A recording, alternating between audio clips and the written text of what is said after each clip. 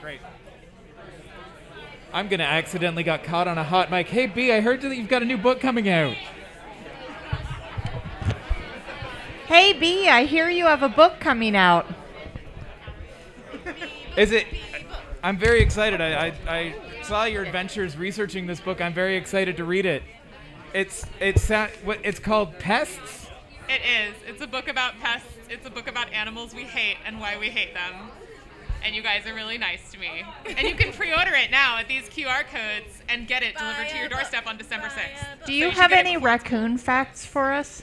Raccoon facts? Raccoon facts.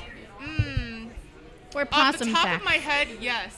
The city of Toronto spent $22 million trying to develop a raccoon-proof trash bin, and the raccoons broke through it in 24 hours. So we have really good raccoons. Really good raccoon. Ryan, have you been breeding raccoons to break into trash cans? Yes, literally, yes. That's how evolution works. Got it. The best part about it is that they made it really difficult, so it had all these special locks and stuff. And the raccoons were just following the rules is for suckers, and just knocked them over. Yeah. They just broke it. They didn't even bother. Three.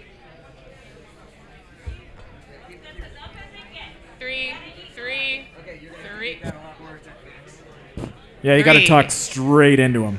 We can't look at each other. Just gotta get all slow and sultry up into the microphone. Not like that. That's. So you want to test out one? Hello. That's one. Okay. Is it good? Two. Testing. Awesome. Yes. Bourbon. Maybe A little. Just a little. If you can bring it in a little bit more, that'd be great. Yeah. We're getting. Yes. Put it under the mask, just like.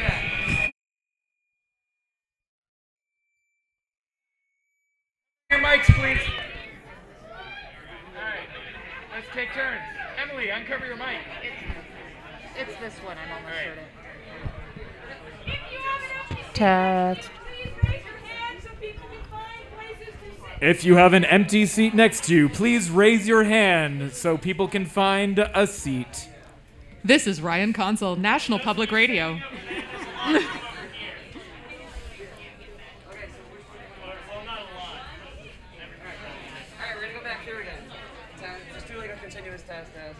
So what I've learned from B is that raccoons are the QA of the animal world instead of... Test. Words. Things. Which one was that? So that's not right. Okay, so four of them. So you really got to bring it in and eat it. Oh yeah, that one. I was on It's that got to one. be Yeah. an inch. That's gross. Can you do it? Can you just talk? Say hi. Hi, sharks. Bourbon. Sharks. Sharks drinking bourbon, Okay. which would be really difficult. Okay, that's good. Okay. All right, so now three. Say some nonsense. It's actually not raccoons that are the QAs of the animal world. It's the sulfur-crested cockatoo. The sulfur-crested cockatoo will do all the mammals to shame. Testing on number 2, don't forget to pre-order Pests by Bethany Brookshire, out December 6th. Excellent gift for all of your dads.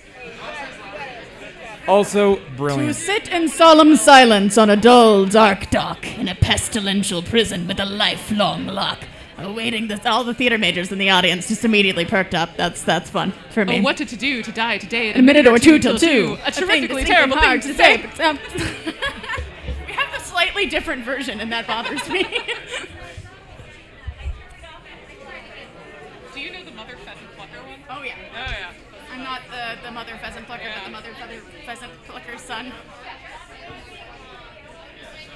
Or one sock cutter, he cuts socks. Two sock cutters, they cut socks. Or I slit a sheet I slit, and on the slitted sheet I sit. Oh, I know Oh that my one. goodness. Yeah. I used to teach middle school theater, so they really like the ones I where they bet. accidentally curse.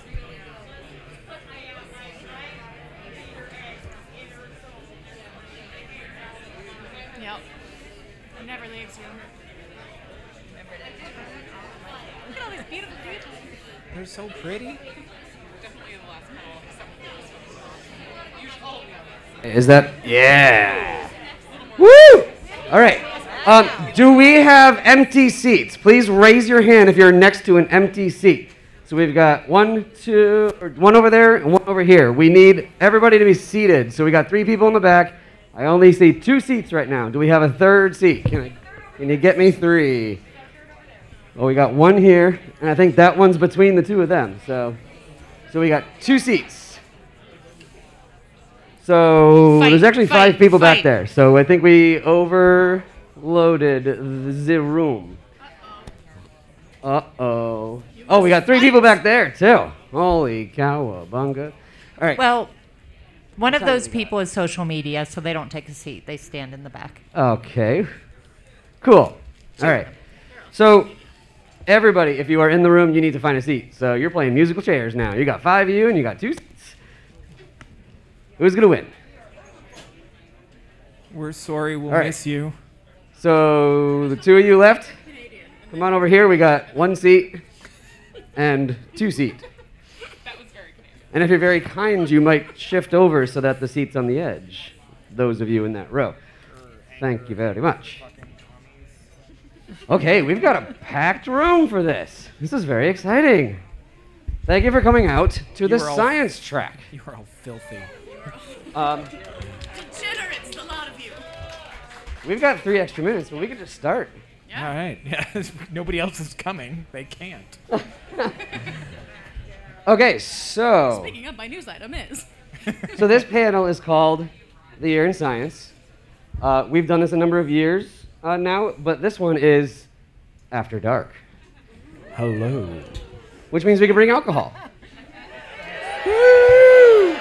And we can swear. I was not informed. Fuck Fuck yeah. Yeah, there you go.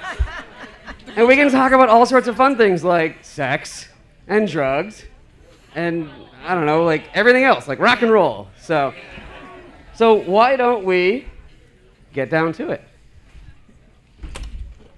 I would like my lovely panelists to introduce themselves one by one, please.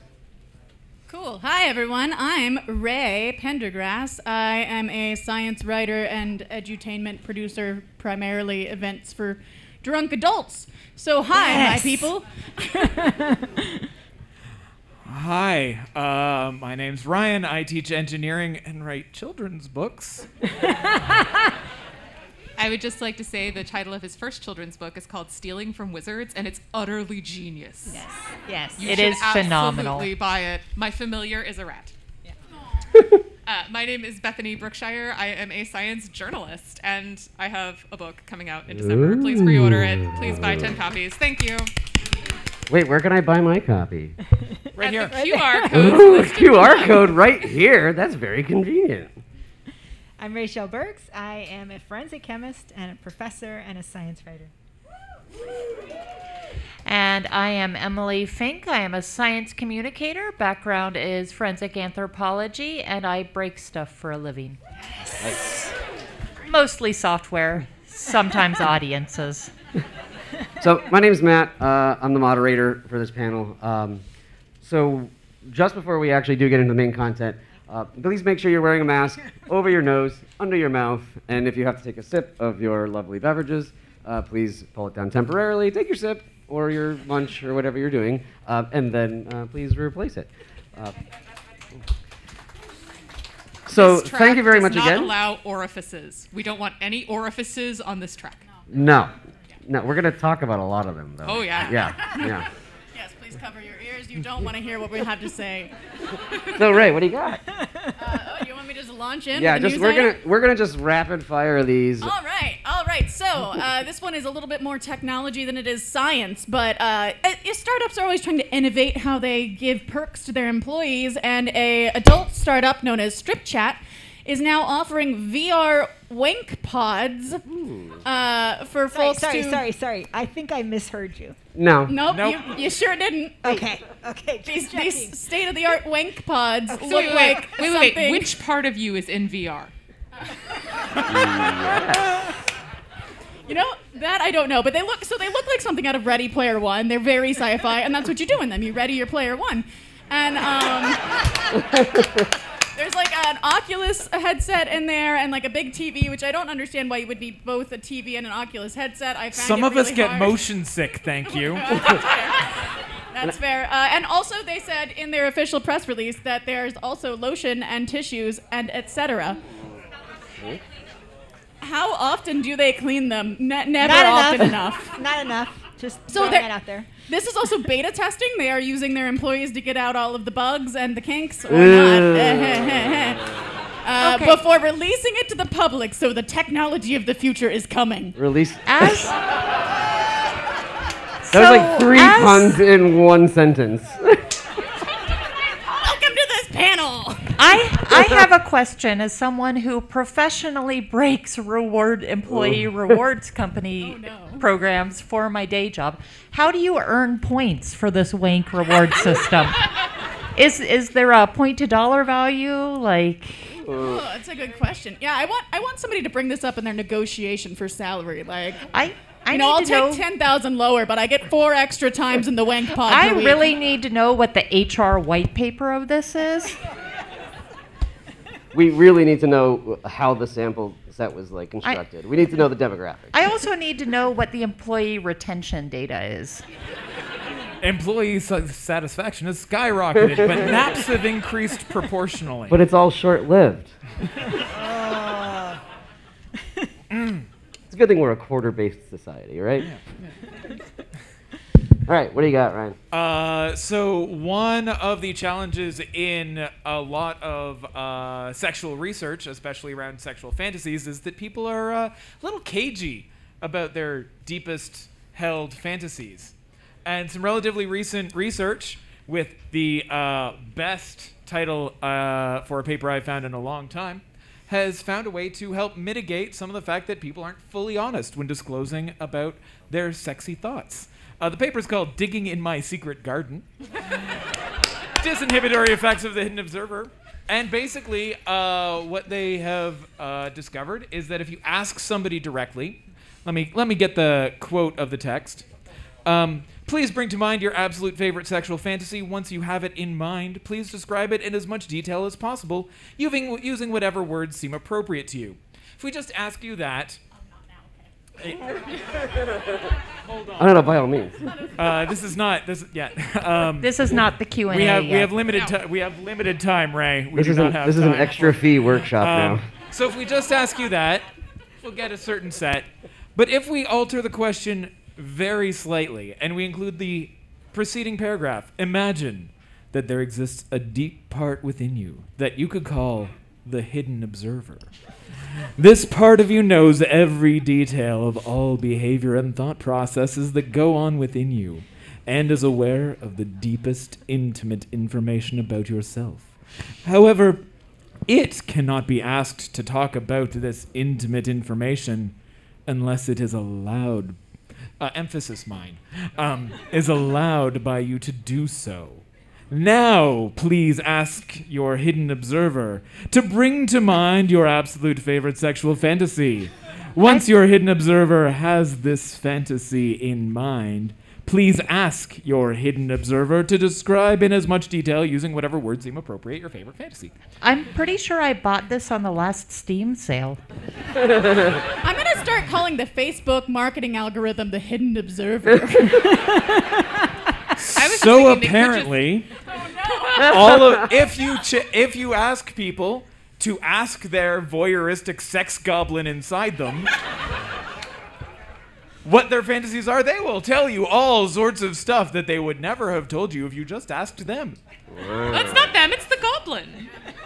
So that was mine. B, what does your voyeuristic sex goblin have to say about your next news item? Dolphin clitoris? Ooh. So, as you may know, okay, anybody ever seen a dolphin penis? Yep. Too many times. Yeah, oh, I know, God. I did work at the aquarium for 5 years, though. And so. even if you hadn't, they do not put them away.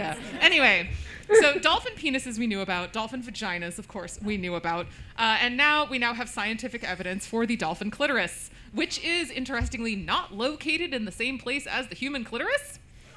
So the dolphin clitoris, you take your dolphin vagina, which is not shaped like this, but for the purposes of my, yes, okay. And it's on the anterior inside portion of the vag. So it's kind of like a G-spot, actually. Okay. Like it's sort of G-spot placed. And not only did they acquire this knowledge from the bodies of 11 dead dolphins, sacrifices for science. They naturally died. They also found that other female dolphins will give another lady some help with her clitoris, and that it contains strong erectile tissue and is highly has a lot of nerve endings in it, so it's very sensitive. And so they hypothesize that female dolphins can orgasm. No one has actually caught them at it, but it's probably coming. Oh my gosh. This is what you signed up for. Yeah. By the way, rate us in the Welcome app. back to Dragon Con, Ray. I know. Honestly, I think we need a break from sex, so murder? Yeah. All right. Do we want just murder, or do we want murder and drugs? Special murder. I feel like we need to build up to it, a little foreplay with just murder, Just and then we murder. move into the murder and drugs. Combination murder and the drugs. All right. Well, maybe I'll do. What, do we want just murder, or do we want murder and drugs? Murder and drugs. Murder and drugs. Murder and drugs? Yeah. Okay. So murder and drugs, and also extra bonus special sauce, evil twin. Oh. Okay. So this is a case report in Forensic Science International, one of my faves. And sorry, one of my faves. And so there's a case, and there were some intoxicated individuals, 3 people in a car, and the car goes, and I'm not making this up, off a cliff. Okay. Now, here's where anyone ever watched like Passions, One Life to Live, Days of Our Lives, any of the solid, right? Right? If there's not an evil twin involved, did it actually happen? Okay. Turns out 2 of the 3 passengers are identical twins.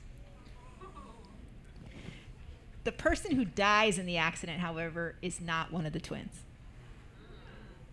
Okay. But who was the driver? Because when they got to the scene, they couldn't figure that out. It was quite a high impact collision. There were 2 living victims. Nobody was actually still in the car except for the deceased person. Okay. And of course, they could not give witness testimony. Right? So they need to figure this out. They do blood alcohol, they do everything. They realize that 2 of the 3, way over the legal limit, amphetamines, alcohol, a whole smorgasbord. Which 2 do you think were over the limit? Both twins. Oh. The deceased person was stone cold sober.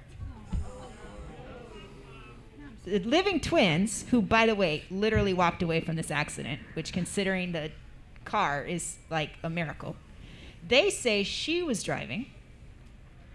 One of them was in the passenger seat, and one of them was in the back seat. Now, based on the injuries of her, they were like, bullshit. But now they have to prove it. Problems? Right away? I'll ask the panel first. Problems with trying to prove this? Who's driving? Which identical twin is driving? Well, they got some DNA evidence issues. Yes. Conventional DNA is not going to be able to distinguish monozygotic twins, right? They'd all been observed driving the car that day, so latent prints, which are easily distinguishable between identical twins, isn't going to help you. And it didn't. Were they wearing seatbelts? Nobody was wearing a seatbelt. Okay.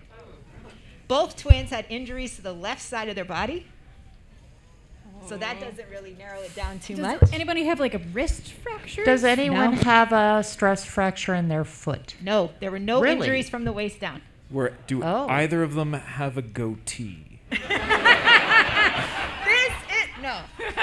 This feels like one of those like bad riddles that like my dad would do, and I think the answer is Was going to there be a like puddle of water on the floor and it was an ice bullet? This is where good old-fashioned material science comes in and some fiber analysis, because the particular car was a certain year of Audi with side airbags and a driver's side airbag. So one of the classic principles of forensic science is low cards exchange principle. We deposit trace evidence, we pick it up, right? So it turns out they did all of this great work with like the airbags in both directions. What is deposited on the surface of the airbag, quite a high impact hit. What is deposited on the people. Not only that, but the particular plastic that was only used on the passenger side of the vehicle, when a person hits it at high impact, the top layer melts, fuses with fabric, and debris goes in both directions. It's actually been studied quite extensively. It turns out that only one of the twins had the right material from the right airbag and that particular plastic on their clothes and their clothes fiber on that. And the other twin, their information, their fibers were only in the other side of the car. And the decedent, her fiber and that plastic, she was clearly in the back seat. So it turns out the two twins, which they dubbed Peter, Paul, and the woman in the back was they called Mary. Of course. I don't make these up. Okay? It was Peter who was the driver, and it was Paul who was in the passenger seat. So They never, by the way, testified against each other, and they never took a plea. They all tried to blame. So you got Peter, Paul, Mary. There's got to be some virgin birth we can talk about. There sure is. So you're saying that if I want to murder my cheating spouse and blame it on my identical twin, I should probably disable the airbags first or drive an older car? Yes. Okay, cool. I'm taking notes. Exactly. Yeah. I love how you always get right to the heart of the matter. Look, I have to know these things. Innocent. What do you got? So I have, rather than dolphin clitorises, I have a lovely story of dolphin bros being bros. Bromance. Dolphin bromance. So it turns out that, like many of you at Dragon Con, who has a wingman here? Who has at some point met someone through a wingman? Because I definitely have. So dolphins actually form packs of platonic friendship where the male dolphins will actually help the other male dolphins to woo the ladies. So they will all like swim up, be all pretty at them, and then nudge her to the preferred male.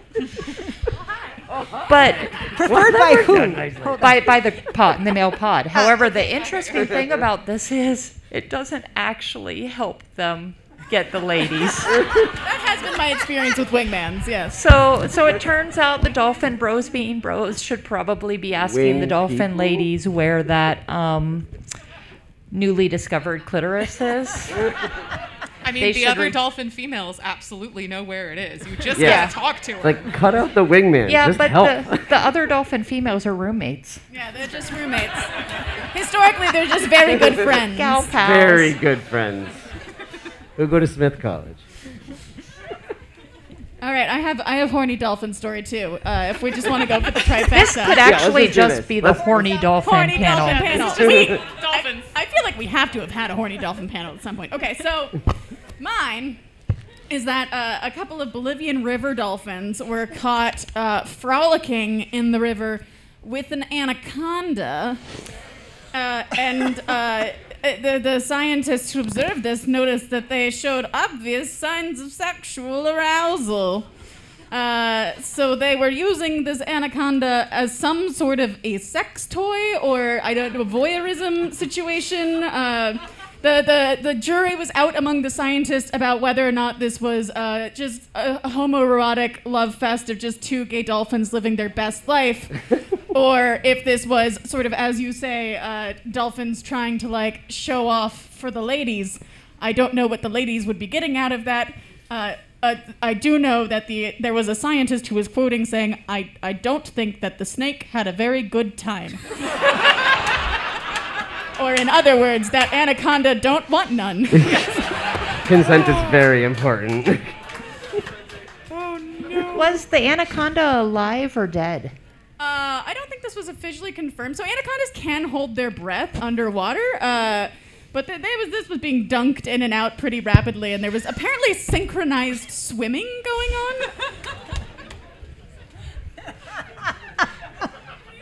Have we considered asking their secret garden observer? Ask the interior observer. What was it? The silent observer. Does a dolphin have a garden troll? Yes, I've seen them do things to each other. The blowholes that cannot be unseen. It's. Well, and it should be noted that dolphins will masturbate with all sorts of stuff. Anything. Male Dead dolphins, fish. dead fish, pieces of coral, large rocks. That sounds Half sharp. of Boats? dead fish. Boats? Carl Sagan. Boats. Yeah. No, actually, literally. Carl Sagan told a very well-known story about being in a tank with a male dolphin who was very, very interested in learning about the cosmos. Relatable. Well, what do we have? I know we have something about boy bands in here. Oh, too. I have also more masturbation stories. Do we want Let's masturbation do it. or boy bands? Both. I mean. I got One leads to the other. I got some masturbation for you if you'd like. Oh yes, please give us some masturbation, Ryan. Will do. I write children's books. And interpretive dances. So one of the wonderful and terrible things about the proliferation of technology and smart technology is we can put sensors in everything. Oh yeah. So there's some very cool high-tech new vibrators out. And there's one in particular, the Lioness Smart Vibe. I'm not plugging, it's just the paper references it. That can measure pelvic floor contractions, which are sort of the best measure of the female orgasm occurring. And they have collected data from consenting customers who have signed up to share their collected data from their Vibe, anonymized for research purposes. And people with vaginas engaging in self-pleasure with these toys, they've learned to fall into 3 categories of orgasm that they describe as wave, volcano, and avalanche. So, Why do these all sound like Old Spice smells? Coming soon, Yeti.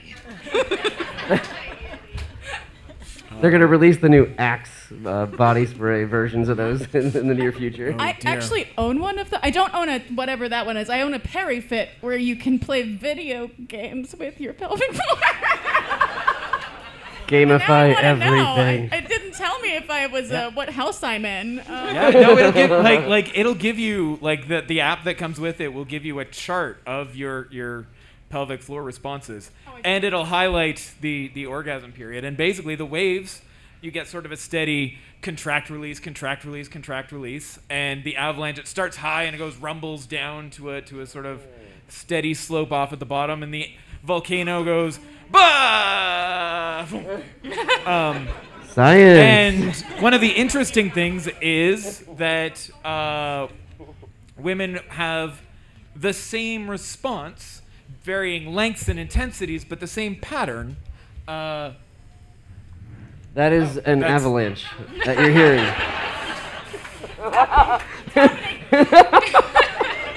Oh, I see you've got one right here, actually. And I'm uploading some data right now, and we're moving on to B.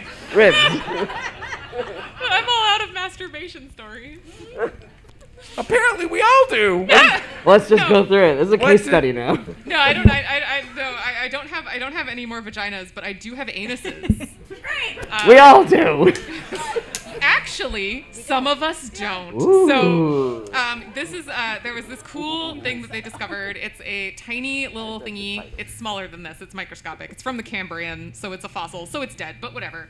It's called Saccharidus cororaris, not to be confused with coronavirus. It is not. And it kind of looks like a really angry, spiky minion. Okay. So, like, think big mouth, kind of blob shape spikes. And they thought that it was an early deuterostome. And if you're wondering what a deuterostome is, you are one. So deuterostomes are animals that form the butt first, anus first, and then the mouth during embryonic development. So y'all are all butt first. Everybody. Okay. And so they thought that this like little minion thing was a very early deuterostome, and they were super excited about it. Well, there was a new study that found out, no, it's actually a proteostome, which forms the mouth first and then the anus, except this thing just forgot the anus. And it's literally only a mouth. It's a tiny, spiky mouth, and that's all. Where does it go? It just barfs everything back. Like, better out than in, is what we're saying. Yeah, it's got no anus. All right. The farts must be awful, though. Can you imagine? Are they farts? They're burps. They've got to be burps at that point. Yeah, but like if it's both directions, like it's a toxic. It's a furp. A furp. Which is one step away from a long furpy.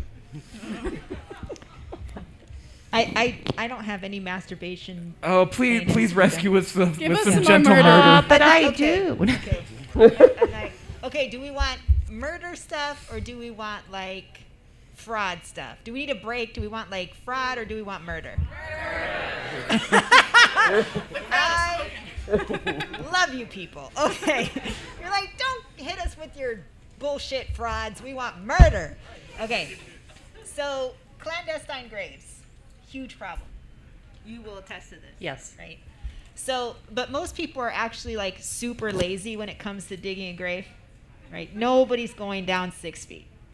Right? I mean, have you ever tried? It's really, really It's hard. very difficult. Like, I only got down like 18 inches. It's like a CrossFit Very workout. It's too much, right? So you think you're going to go down 6 feet. You're not. You're maybe going to go down 2. And that's if you're really putting your back into it. So it turns out when you go down about 2 feet, okay, so we go down about 2 feet. And the challenge is, of course, is when someone like myself or you tries to then find where the grave is. Now, what are some good markers for graves if, say, several months or years have gone by? You're going to look at ground subsidence. So when the ground falls down, because the body is decomposing, you're going to look at new plant communities. Basically, you're going to look at disturbed plants. So disturbed plant communities look very, very different, particularly in Ohio. Like most, well, no, that wasn't actually a joke. Yeah. Most clandestine burials in Ohio, you can, once you know what you're looking for, you know which plants are the first encroaching on a disturbed area. So which is the best state to murder someone though? You want one that Allegedly. already has a very well established invasive species. So kudzu is going to be really good. Florida is what you want. In Thank Ohio, you. you're going Thank to get you. a lot of poison ivy over clandestine graves. Slow just response because- time and really shit investigators. Yeah. Florida. Florida. Hey, I didn't say it. You said it. So vegetation, absolutely, Yeah. right? And so it turns out that's kind of like anecdotally known in some ways, but there was actually some really interesting research that was done to bury limbs and see, okay, what are the actual measurable chemical differences, morphological differences between these plots, right? And if you're thinking, how did they get approval to bury limbs? It was pigs, which is the good model species that we use quite a bit. And they did this work with begonias.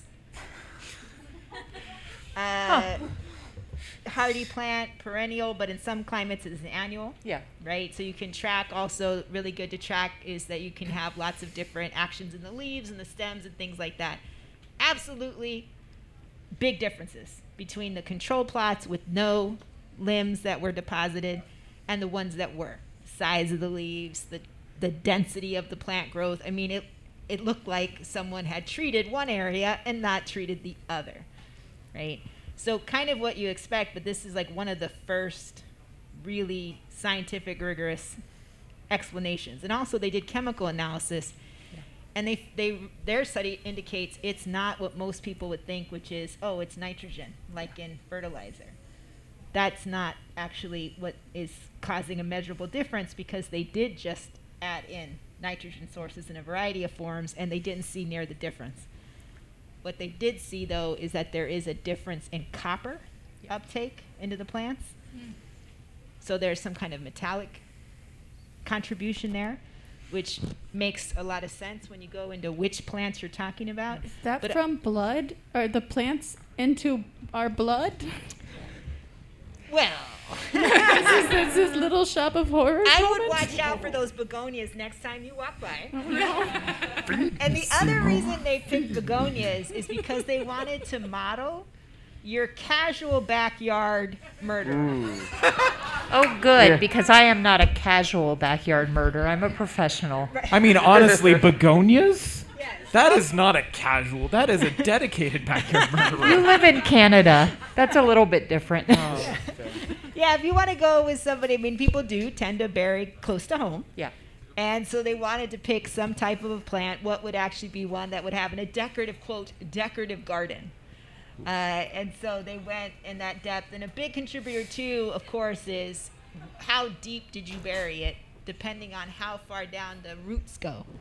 And so for those plants, and they also went with an average of, and they've collected this data, which I love, is what is the average depth people bury bodies to? Yeah.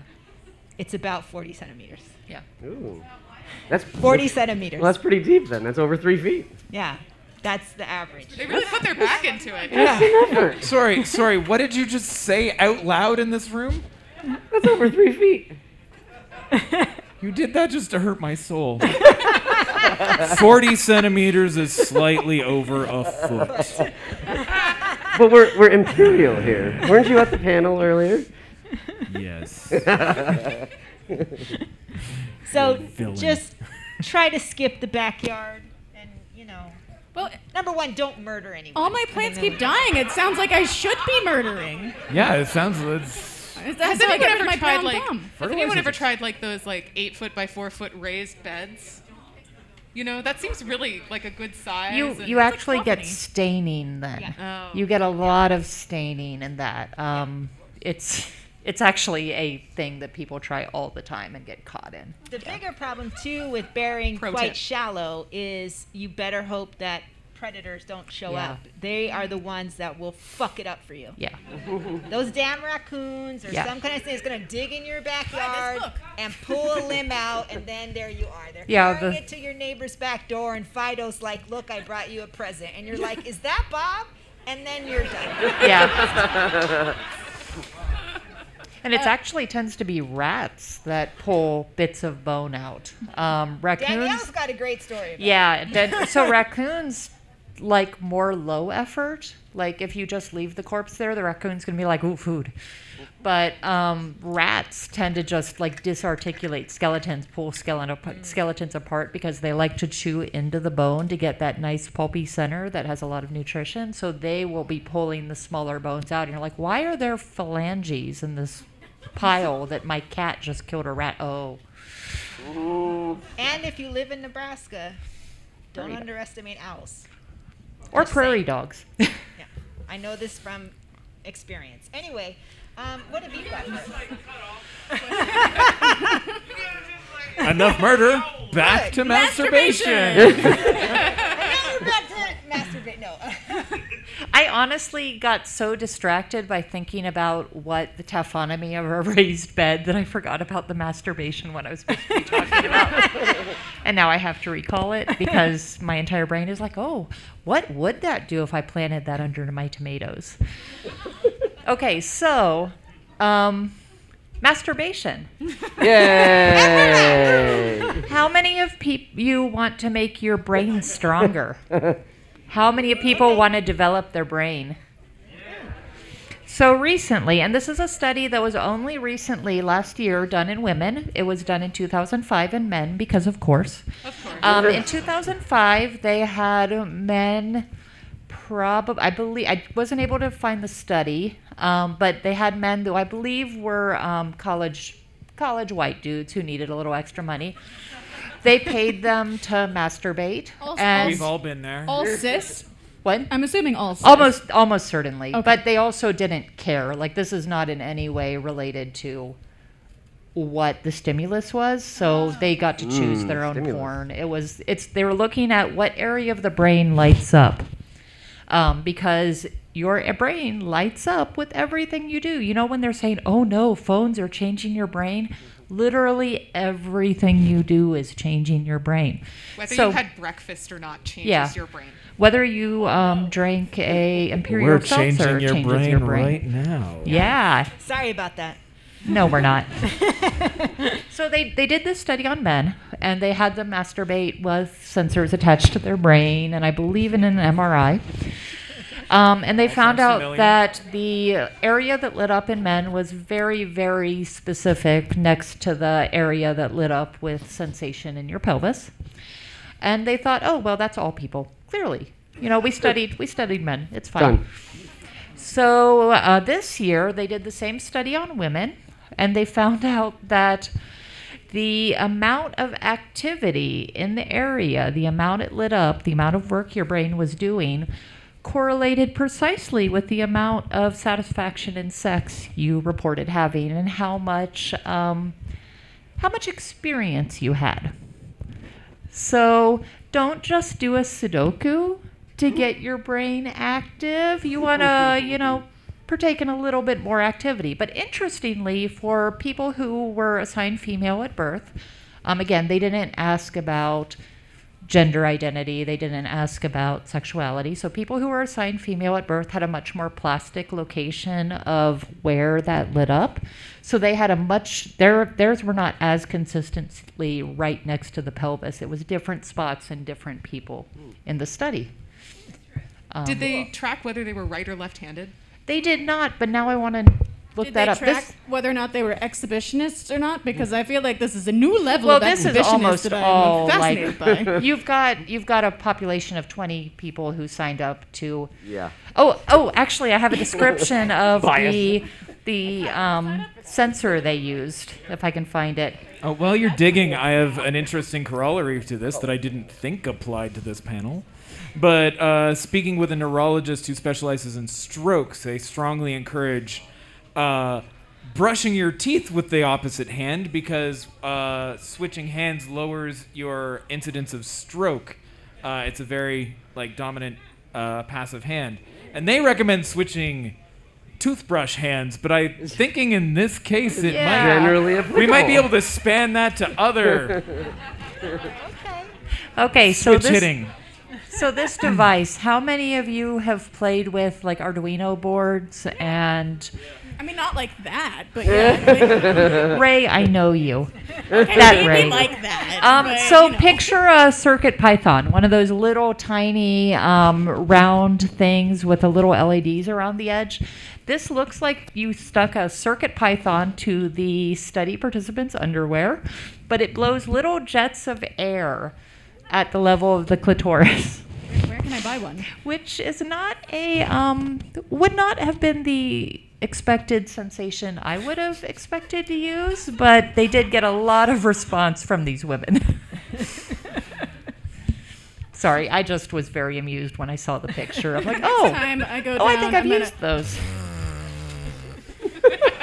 Sexy. That is the sex noise everybody wants. Finally, my time as a French horn player has come. We need more of a trombone, or you think that sorry, this is probably a path we don't want to go down. What's your next And thing? more masturbation stories.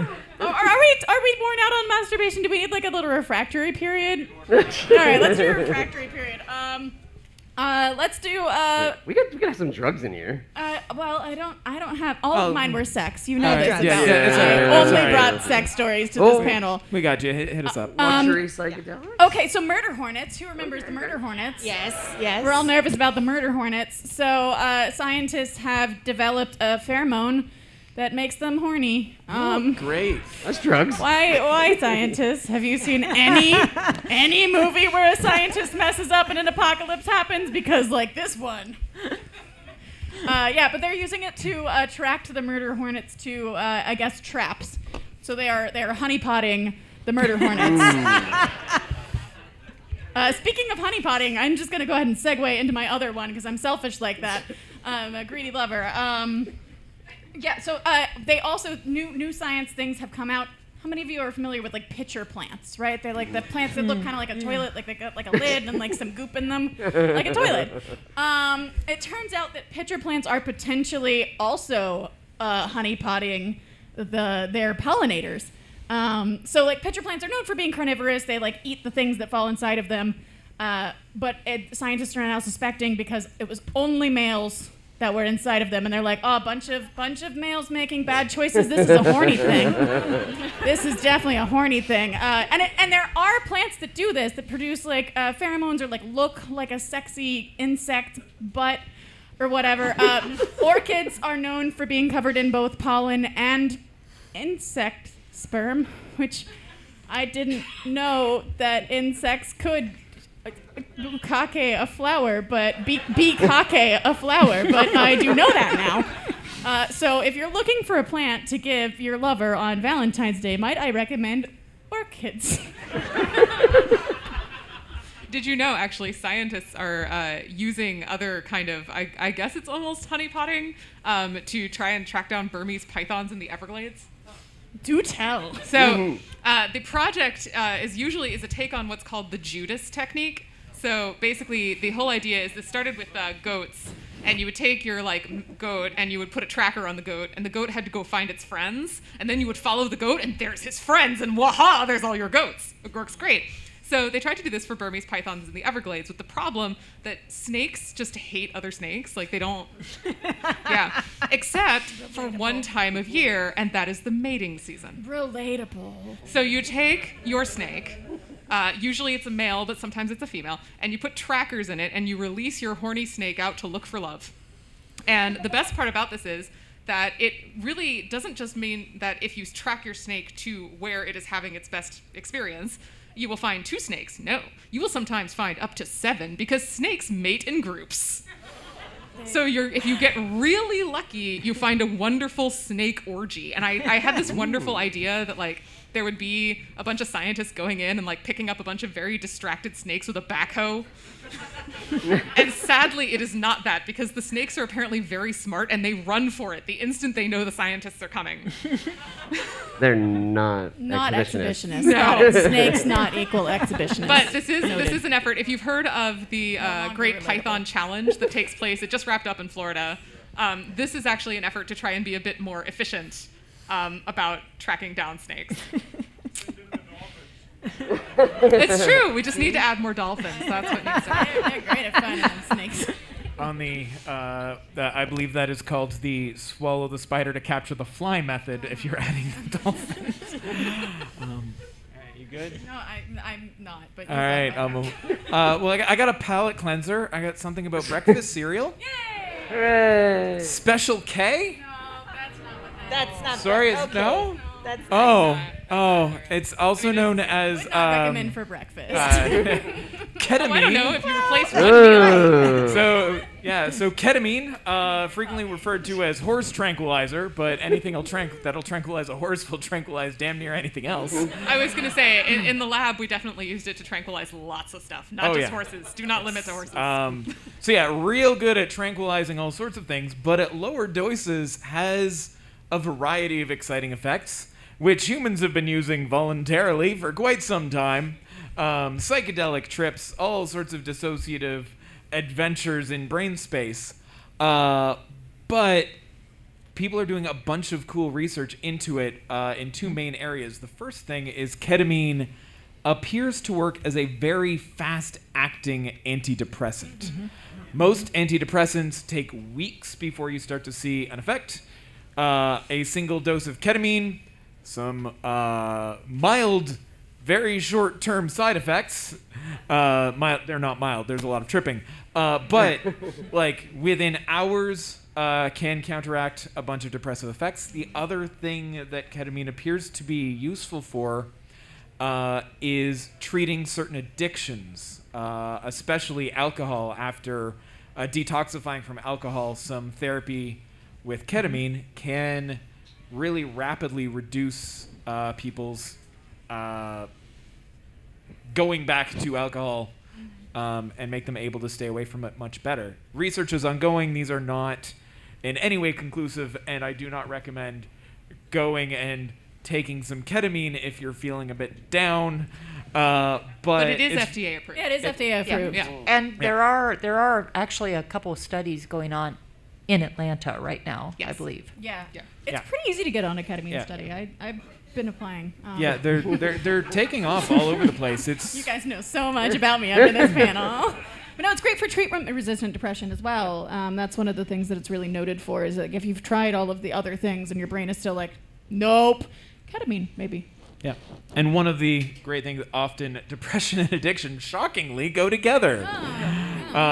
So there's some optimism that there might be a dual treatment in one exciting breakfast cereal. I have been, speaking of Facebook targeted ads, they tend to target these like weird ketamine luxury subscription boxes to me now. You all are learning so much about me in this panel. But yeah, there's one called Mind Bloom where you pay like, I don't know, an absurd amount of money per month, but they'll like send you ketamine, and then I guess they have like curated meditation playlists and things for you, and it's like a luxury subscription box version of doing ketamine treatment. This is artisanal. Yes. The effective ketamine treatments are done with trained medical professionals and psychologists combined. You It's can not a Skype It's highly them. recommended that you only try this like in Yeah. the presence of a trained professional to help you like navigate the, correctly. They're on the psycho- Zoom tra- call We got with you telemedicine. in your K-hole. It's fine. Got any more filth for us? Okay, so let's see. Your choices are I can rant at you about a failed antidepressant, or we can talk about butts. Okay. We're not talking about your butt. We're talking about face mites and whether or not face mites have butts. So, do you know about face mites? What's on my face? Not So- nearly enough yet. You don't know nearly enough about face mites. First of all, how many of you think you have face mites? Me. Probably. Oh, the answer is all of you. I'm sorry. Yeah. All of you. It is all of It's you. on our I do not faces. care how many times you exfoliate. I do not care how many steps your Korean skincare is. You have face mites. And they probably do not care about your skincare regimen. So there are two species of face mite.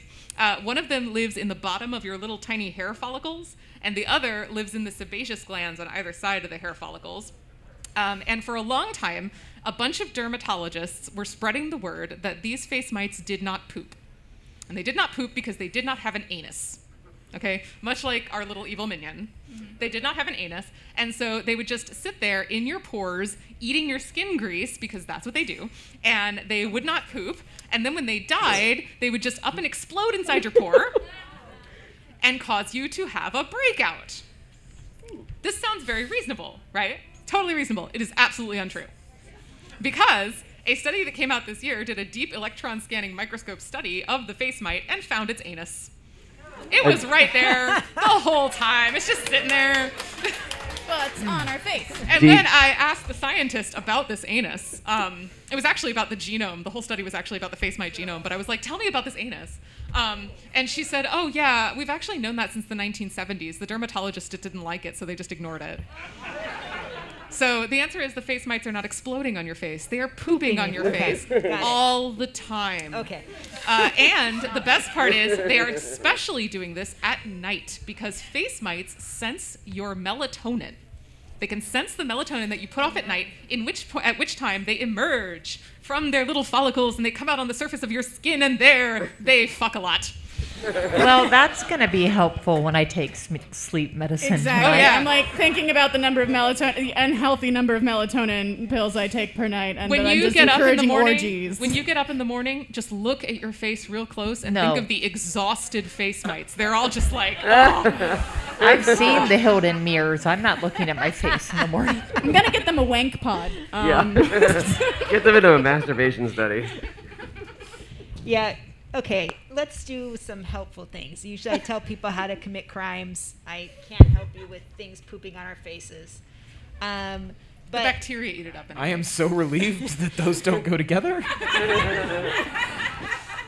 But one helpful thing, especially as a forensic chemist, is that some people don't know that CBD and THC just naturally, CBD will turn into THC. Right? There's quite a. Now this takes time. It depends on humidity and temperature and all these different factors, but it should actually, it cyclizes. There's a loss of water. The structures are actually very similar. And one will convert into the other. This is known. Now, why is this important? Well, because depending on where you are in the country and where you are in the world, one of these can be legal and one cannot. It might be legal at certain concentrations. It might be illegal at others. And if you have a concentration change with time, you could think you have something legal, only to, by the time it's tested, be in the shit. Yeah. Okay. And I don't mean the shit that these things are crawling onto our faces. So it probably comes out in that too. Metaphorical shit this time. I'm assuming people would do this on purpose. Like, this sounds like Prohibition era. Put some grape juice under the sink, and then it's not really wine, but close enough. I would like the milk, please. Yeah, I mean, some people do it on purpose, but the really important thing is the study that came out that really pointed out a key problem, which is this happens naturally when you store it long term, right? And people who do use these products, you have to store them like all plants in a particular way, right? And take care of these plant products because you, dosage-wise, for a lot of reasons, you want to operate at the dose that you think you should be, right? So the concentration, you want to be within the range you expect. Okay, so that's just for usage, and that would be any drug. From a forensic standpoint, the really kind of one that I think everybody should be aware of is that if the analysis is done by gas chromatography, mass spectrometry, which is a classic tool, you're going to get it up to quite a high temperature. This change can happen on column. That is a problem, right? Because you could have a perfectly legal CBD product that has below the threshold of THC or what you thought was none, and on column, this chemistry happens. And in some countries, including Japan, if you have any THC, your product is now in the illegal and you are in the shit, right? So you've got to be aware of that. Like legally, I think advocacy and counsel should be aware of that. And as scientists in forensic laboratories, this came out in the Journal of Forensic Science, need to be aware of that so they can come up with a different protocol, right? And the easiest way around that is to actually lower the temperature. It's quite a easy fix, but you've got to be aware of that, right? And one of the things, of course, is this, I think this research is really important, is especially in, quote, the war on drugs. We know the communities it impacts the most. We know which samples are probably going to get processed, which work isn't. And advocacy-wise, people need to be aware that this is an actual thing, right? That we can say, okay, but how was the work done? When was the last time the instrument was checked, right? You have the right to advocate for yourselves, right? And also advocate for other people. Right? This, in my opinion, this is not what we should be spending our time and resources on. Right? Yep.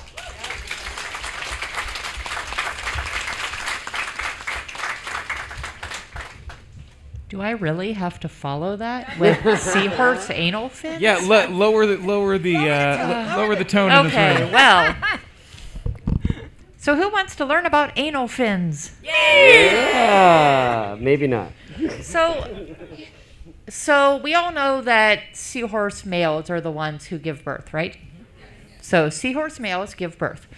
Now, we know how females in almost all species give birth. There's smooth muscle. You give them, it gets a dose of oxytocin. The muscles contract. It expels the baby with lots of pain in between and some medical intervention. However, seahorses don't have uteruses. Like the male seahorses do not have a uterus. So instead, they actually have smooth muscle fiber that lines a pouch. And they have, they've taken their anal fin, which normally would allow them to propel and allow them to stay stable in the water. Instead, they've reappropriated it to control the smooth muscle tissue in the pouch that the babies sit in. So male seahorses, because that came from a fin, they actually have conscious control over it.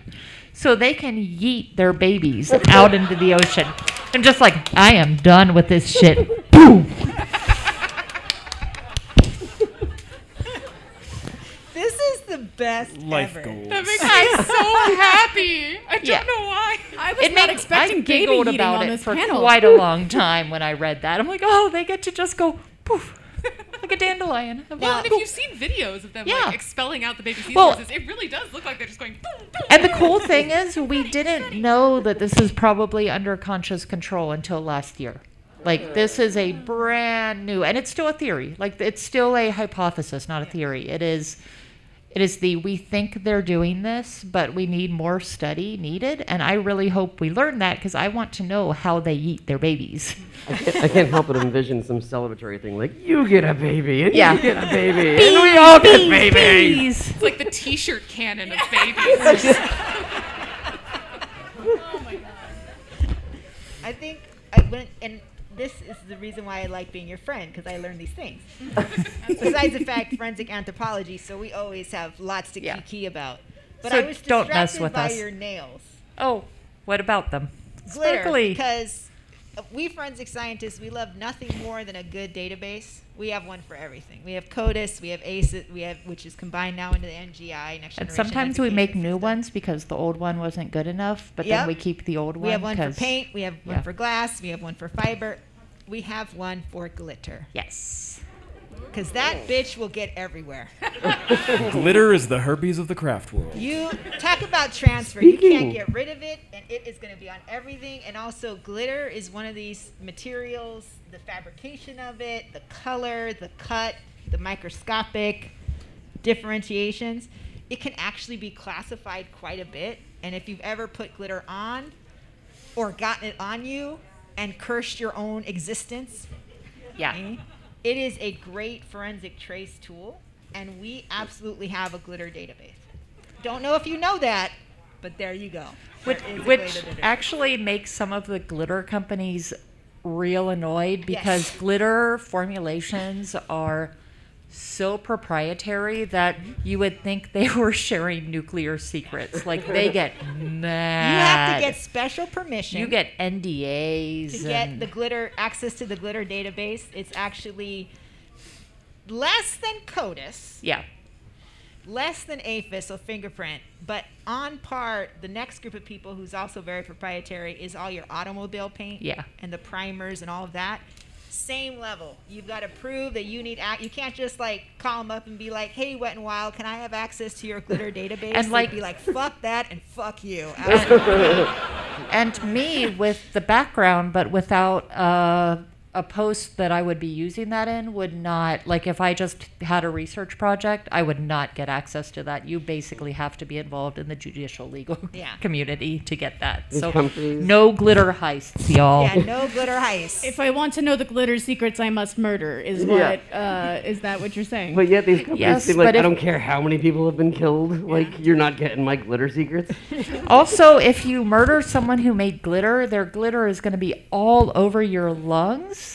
It's going to be In, all over. hair, It's going to be everything. in your ears. It's going to be in your belly button, and they are going to swab the heck out of that. Which is to So- say, if you're going to murder someone involving glitter, plan ahead and start using that brand of glitter Yeah. ASAP. yeah. Allegedly, for fiction purposes only. So I in need to find Minecraft. out who makes the Fenty glitter so that I can, know who I can murder. We are not lawyers. We're not giving you actual advice. Please don't murder Do not and then be take like, murder it's the advice from Zytrax a fault." Dragon Con panel. Okay? Particularly not an after 10 p.m. Dragon Con panel. So speaking of, I think Ryan, you called it the herpes of the craft world. I think, right? Yeah. You have a story about herpes, don't you? I do have a story about herpes. The herpes world. Yeah, Yes, herpes the of the herpes herpes of the world. So herpes is old. It's been with us for a while. There's a few variants, but recently we believe we found the origin of herpes simplex version 1, the oral herpes, the things that cause cold sores around our mouths.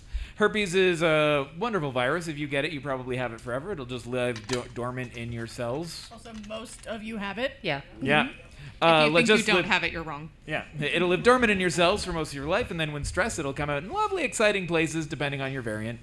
But they dug some herpes DNA out of the teeth of a 5,000-year-old. Did you say teeth? I said Teeth. For those that missed an earlier panel, this makes sense. But they were doing some analysis on the teeth of a 5,000-year-old European corpse and found some herpes simplex 1, or an earlier variant of it, and then with a bunch of very difficult math and biology, could trace the line, because you can estimate how many mutations per generation of viruses. And so they have figured out that herpes, oral herpes, came from Europe in about 5,000 years ago, which is exciting. One of the other exciting things is they can use that to track the proliferation of making out as a human practice, because it turns out herpes mostly was transferred mother to child until people started making out, which was invented, can you, yeah. French kissing invented in the Indian subcontinent about 3,500 years ago, but you can track that cultural change by the rapid explosion of herpes traveling around in dead bodies now. I figured that was just evidence for how old the Dragon Con smoking deck is for, just handling around handles of liquor. Yeah, so that's my herpes story. Nice. You're welcome. So, do we have anything else that anybody hasn't hit on there for their topics? We've got about I 4 got- minutes I have left. We got plenty. I got filth for days. I but- have spider necromancy. Yes, please. Oh, yeah. And not only is it spider necromancy, it's spider necromancy that you possibly can do at home. Okay. Yes. So I just Are you love- giving us permission? Yes, encouragement. I would never give permission. I would just say that, you do you. I would never give permission. But anyway, if you were to try and necromance a spider, I love the introduction to this paper. I mean, scientific papers are not riveting reading, but this one's really funny. Because basically they're like, yeah, the natural world has inspired many amazing robots. Like octopus-inspired robots, and slug-inspired robots, and snake-inspired robots. And then they were like, why not just say fuck the robot and just use the animal instead? So they killed a spider. Waste not, want not. Yes. So the thing about spiders is that spider legs work via hydraulics, okay? So it's pressure gradients inside the legs. You increase the pressure and they go whoop, and you decrease the pressure and they go whoop, which is why when a spider dies, it goes whoop, right? So what you can do is you can take a syringe tip, like a needle, okay?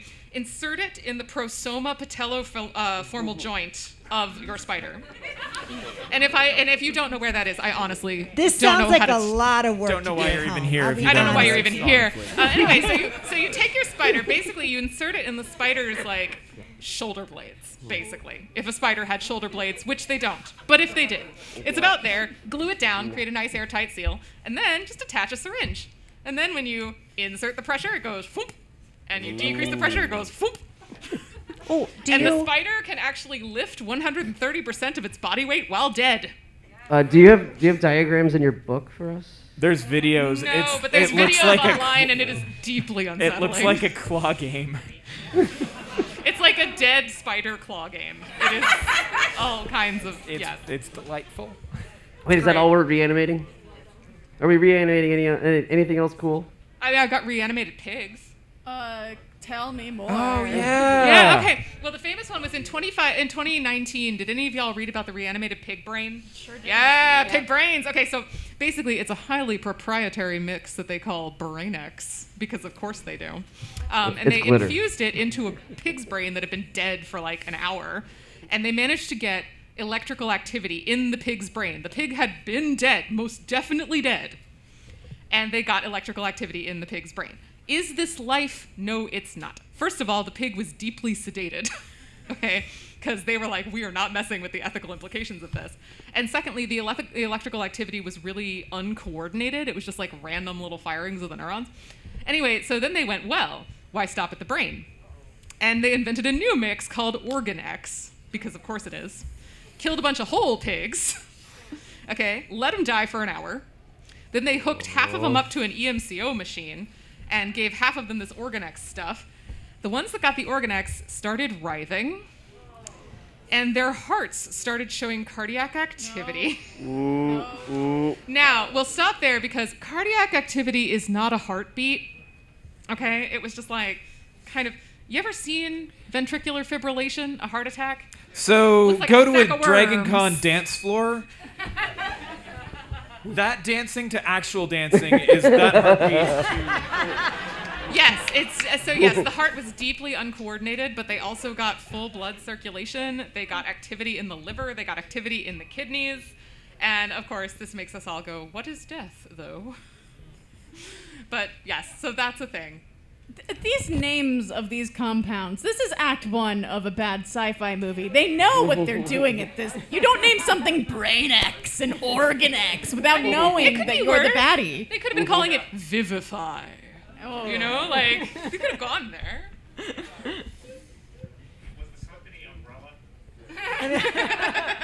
Whaling Corp. So we're actually at 11 o'clock, and so I think we can still push because there's nothing that we have to refresh for.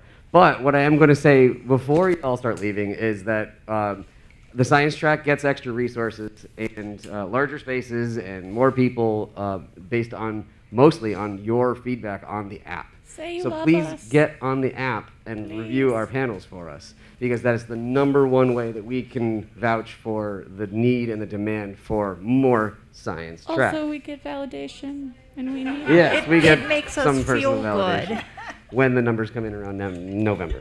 So we almost used as well to as ketamine. originally we used to only have that section where that divider is over, and then we moved to this one, and now we're at this full And now we because can it's tell you. so many more of you about dolphin sex. Yes. Yay. So please do that. And murder. Yes. So thank you very much for coming out. We can just keep going though. We can just keep going. Yeah. Monkey dildos. There we go. Monkey dildos. We're still going. All right, we'll let those who have other obligations filter out, and we'll give you. Oh, yeah, thanks. Validation. Oh no, not Oh, that. Oh, stop. Yes, and don't forget the book. Oh yeah. QR Do not code up forget here. to pre-order Pests. Also come to Solve for X Saturday 10 yes. p.m. I host it. Yes, we have It's- 3 I'm weird. big panels More tomorrow. Saturday at 10 p.m. It's 10 p.m. Yeah. 10. Yes, Saturday at 10 p.m. We have Solve for X in the Hilton Grand East. We It's a have variety show. earlier in the day we have the Paleontology Hour in the Hilton Crystal Ballroom at 1, and we have Machine Learning and Science in the Hilton Grand East at 2:30. But most importantly, Solve for X. And Solve for X.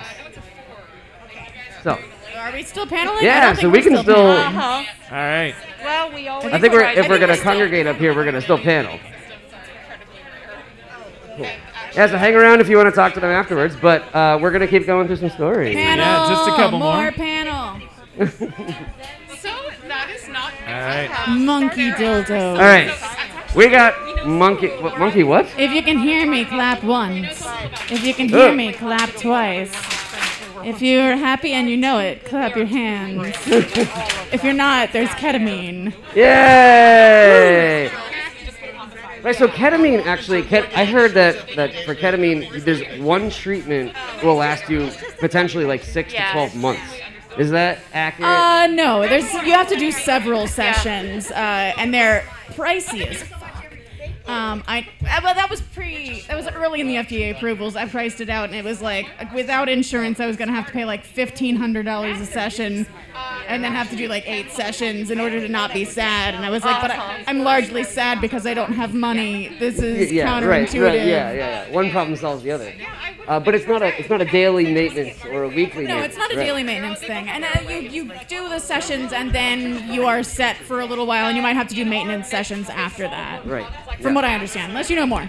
All right, so It was your news item. Yeah, so most of the studies I've seen are more interventional, that rather than it being a maintenance drug, it's an interventions drug. Like, you're having a major depressive episode, let's hit you with some ketamine right now, get you stable, and then potentially onto something that will maintain a status. Because the ketamine, there are addiction concerns, and also the dosing is not a subtle experience from my reading. right. So 1, 2, 3, eyes on me. I'm not a teacher, but I'm married to one, so that was like, I can't believe how effective that is. I've only heard about that. No, it works very well, even on drunk adults, especially on drunk adults, as someone who makes their bread and butter. That's amazing. Yeah, elementary school teacher, very applicable to Dragon Con 10 p.m. panels. That's great. So If you're still here, it's because you want to go through a few Monkey more dildos. stories with us. Monkey dildos! For science. It's actually it's not a dildo. I don't, from what I understand, they're not inserting it. They're rubbing on it. Anyway, so long-tailed macaws, monkeys. We all know monkeys, right? They use tools and they masturbate a lot. Those are the two things monkeys are most known for, is tools and smoking. masturbating. And smoking. Well, I don't know if they combine that, but they do combine the tools and masturbating now. They've been observed using rocks for sexual stimulation. And the studies show that the monkeys who use a rock, the monkeys with penises that use rocks, the erections last way longer and are way harder. They are like the Viagra of the monkey world. And then the monkeys with vaginas also use the rocks, and they are apparently way fucking pickier about the rocks that they use. And the study, it said that females prefer a rough edge or angular, sharp angles. Which I have, I'm not going to yuck some yum. We're different pathways on the evolutionary timeline, so maybe differing preferences. But so speaking of masturbation, actually, no one has ever actually observed a female dolphin masturbating. It is hypothesized that they do it. But no one knows how, because like flippers, right? So how do you... Definitely seen the female dolphins at the Georgia Aquarium rub up against some rocks in ways that did not seem platonic. But considering the clitoris is on the inside anterior wall of the vagina, I don't know how they're getting it up in there. You can get a little penetration going with a rock, right? I I look forward to scientists finding the first dolphin dildo, because I really do think it exists. Yeah. Yes, I'll send a note to my researcher friends at Georgia Aquarium saying that we are all very concerned about the sexual enrichment of the female dolphins and would like to donate and invest in their sexual health.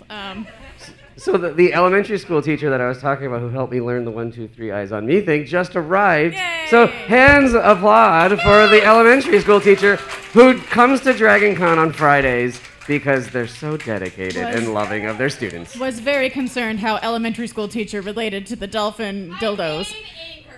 Yes. Make sure you come to, what is it called? It's called Educators versus Scientists. Yeah. That's on Sunday at... We will fight each other. Not really. We're going to see who explains stuff better. That's another one of our big... I can't flip pages, so I can't tell you right now. All right, let me vamp with some friends 7 with p.m. on benefits. Sunday. It's on my badge. Yes, 7 p.m. Sunday, Crystal Ballroom. Ooh. We're going to see who explains it better, yeah. Oh, it's big. I know that now. We love each other. We do. Yeah, we we all say. do. No, we're not. We're gonna kumbaya it up. It'll be real cute. So it'll be excellent. All right, who wants to know some stuff about friends with benefits? Yeah. So, I know in a some stuff. long tradition of scientists who don't get to do any of these things, attempting to put numbers on stuff they have heard about, some people did a bunch of studies on friends with benefits. This was done in Canada, which, first thing I found out, apparently we have a more vibrant friends with benefits community due to, broadly speaking, hypothesized lower religiosity. So come to Canada, it's more fun in college. Also, healthcare helps. Oh, could be. First thing that they learned is 50 to 60% of young people in Canada have engaged in a friends with benefits relationship. Yes, I know many of us here are not in that 50%. Moving on. Yes, that's true. I'm not Canadian. And in the shocking news, why did you study this? 40% report that they did not have a fulfilling experience and are not keen to do it again. Major reasons for finding it was split down gender lines. They did report that they had insufficient people who did not identify strongly as explicitly male or female, and which is scientists' way of saying non-binaries are complicated mathematically. Please don't make us do it. That's true. But on that binary split... Also why we don't do math. It's great. Yeah, turns out wishfulness, that is the desire for the relationship to turn into something more emotionally committed, was a major reason for failure for women. And for men, they thought it was fine. They actually were basically just in it for the sex and found that satisfying. There was also a deeply unshocking difference in the satisfaction received from the sexual encounters. Not very much. It was a survey study. They didn't need lab space. I could have told you this for a beer. I do it for less than a beer. Yeah, no, this is I can tell you how ineffective sexual partners are. Yeah, no, this was a study I would file the results under deeply unsurprising. This was actually, so I hate to bring it back to dolphins, but I'm kind of obsessed. So, like, this was one of the things that got me about that dolphin paper about dolphin vaginas, is that they said, oh, yes, so females will often, engage in this kind of mutual masturbation of each other's vaginas, and, it's just a way of building and maintaining social bonds. No! Are they? No! I mean, that's true. They're just really good friends. No, here's the thing. Like, when we're talking about dolphins, or we're talking about macaques who do it too, or chimps who do it too, or bonobos also do this, we go, oh, they're building and maintaining social bonds. And when humans do it, we're like, you're a slut. Yeah. I am not a slut. I am building and maintaining social bonds. I heard from over here, gal pals. Yeah, like, what from my experiences, women who make other women orgasm, the social bonds are real strong. Real strong. Many of my friends still live with their ex's cats. It just never ends.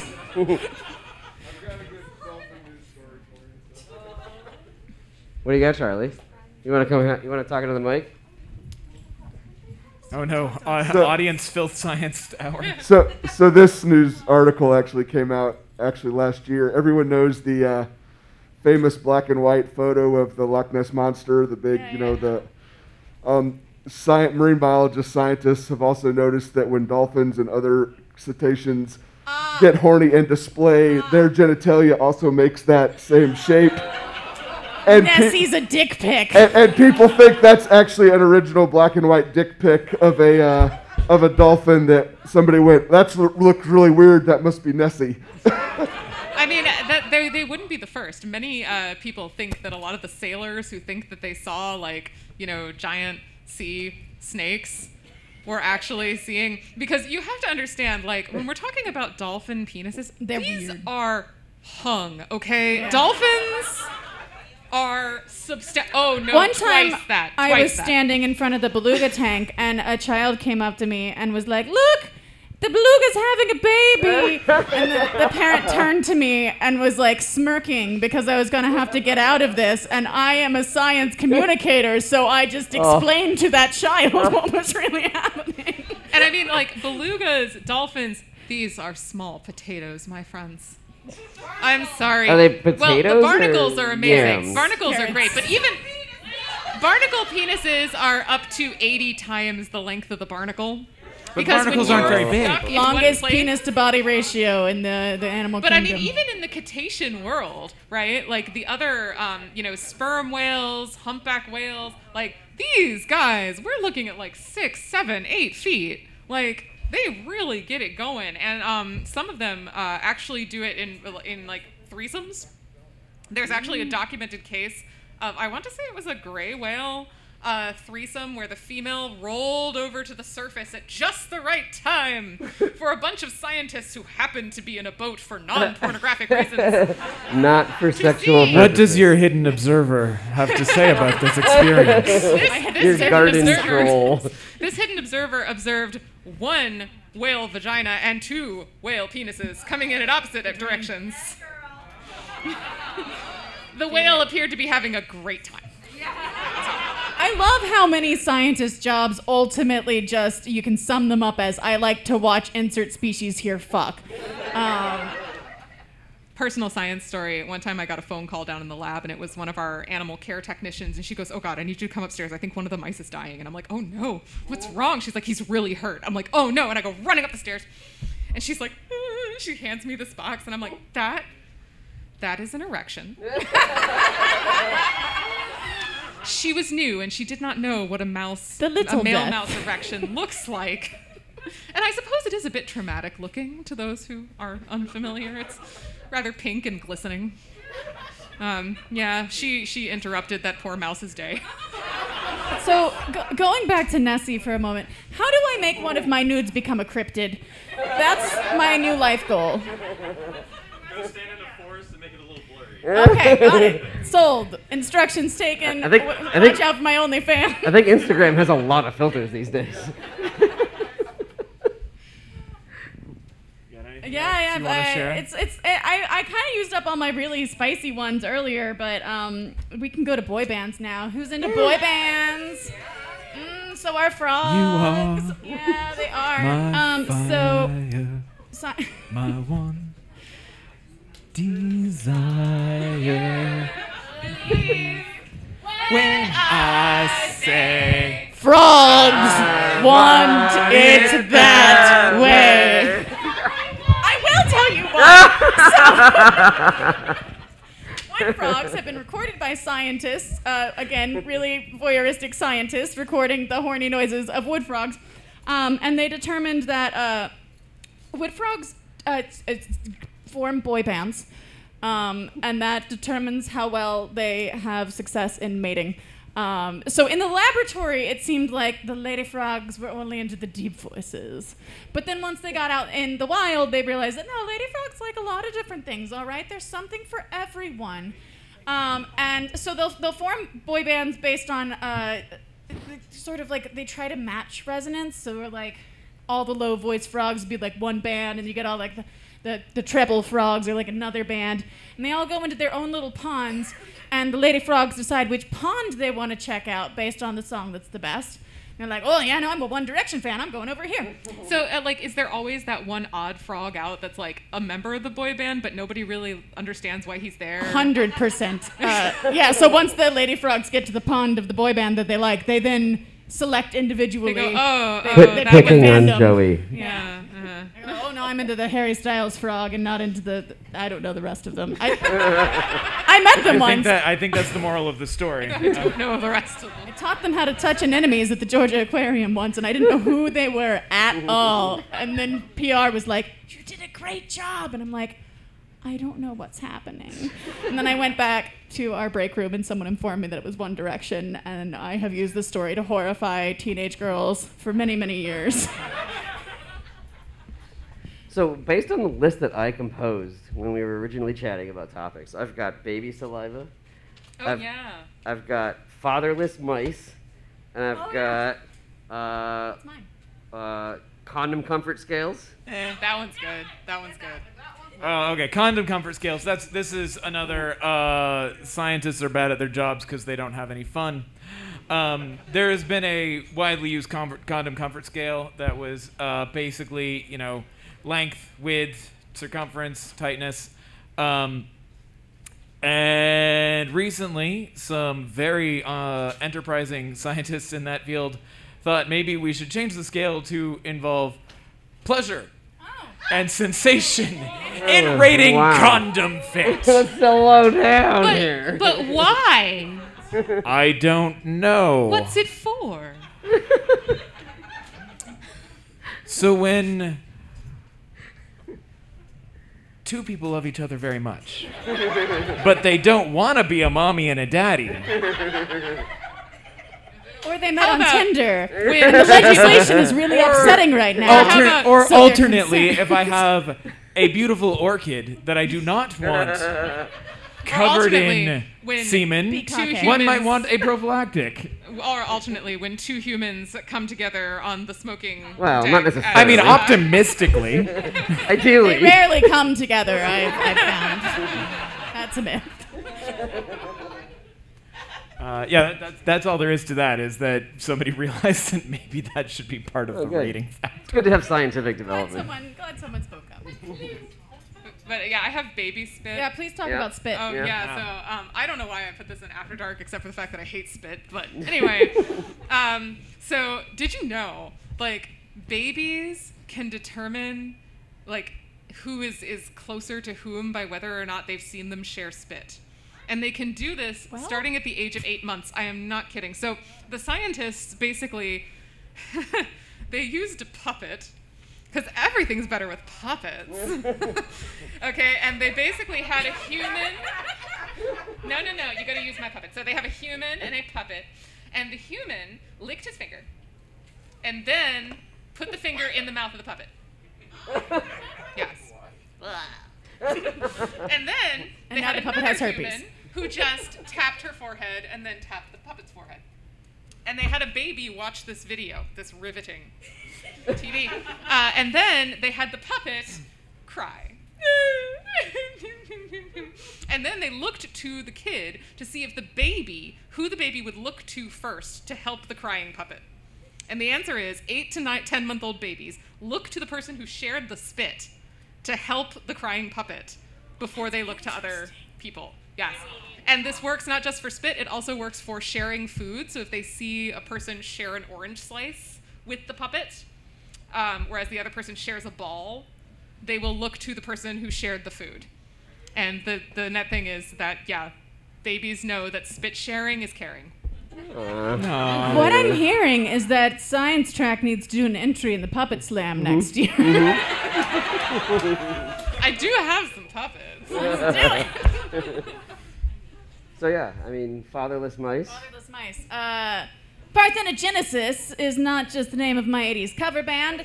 It is also a really cool scientific phenomenon in which I'm glad one person liked my joke. You're my favorite. All the gold stars. Parthenogenesis is where you have a species that reproduces without a male involved. And this is actually not unheard of in snakes and sharks and sort of the squishy creatures. And Jurassic Park as well. It's a plot line. That's and lizards. True. And lizards, yes. Again, all the squishy creatures. But we've never seen it in a mammal before until now. So scientists were able to make a baby mouse happen without any man mice. Which is actually incredibly cool and like a major step forward because that has some major implications for like potential fertility treatments going forward and also has something to do with the potential de-evolution and disappearance of the Y chromosome, which you can hear more about tomorrow on the Sex is the Minority panel. Not tomorrow, Sunday at 8:30. I look forward to being obsolete. Sunday at 8:30, the Sex is the Minority panel, where I can talk to you all about the potential demise of Y. I think my last good one, who wants to hear about cock swapping? Yeah! We have relatively recently successfully done the first full penis and scrotum transplant. Turns out that's real hard.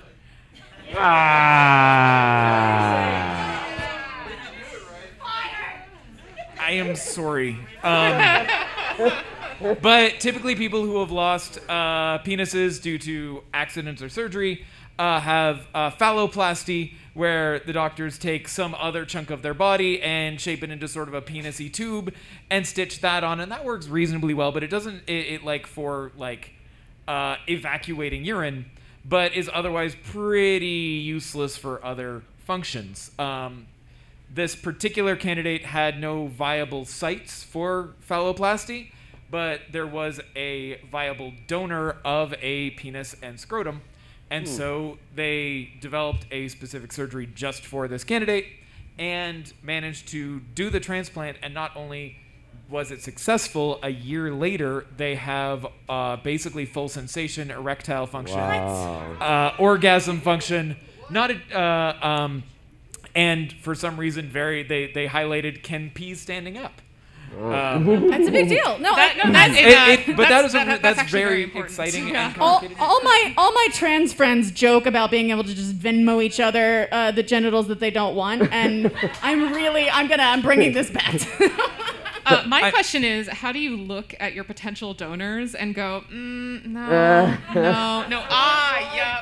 yep, that one. Swipe right. Thank you, Steve. Yeah, swipe left, swipe right. Sorry, apparently I have questions at the back. Yeah, in the back.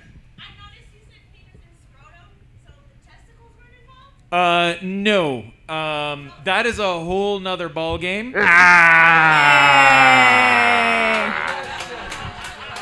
We're strong really with the wish- puns tonight. I really wish that was intentional. More importantly, that gets into the ethical implications of whose children would you be having. Repeat the question is what Steven's saying. Oh, Mine right. was Sorry. figured out. What about the testicles? So they were not transplanted. I don't know why, but they're. I think it is It's a an matter of ethical that. thing. And there's also probably much more complications with rejection and acceptance of that organ. It's a completely different organ, and they're going to do testicle prosthesis soon. So at the moment, the scrotum does not have testicles in it, which is not that uncommon for like lost testicles. You just don't have them.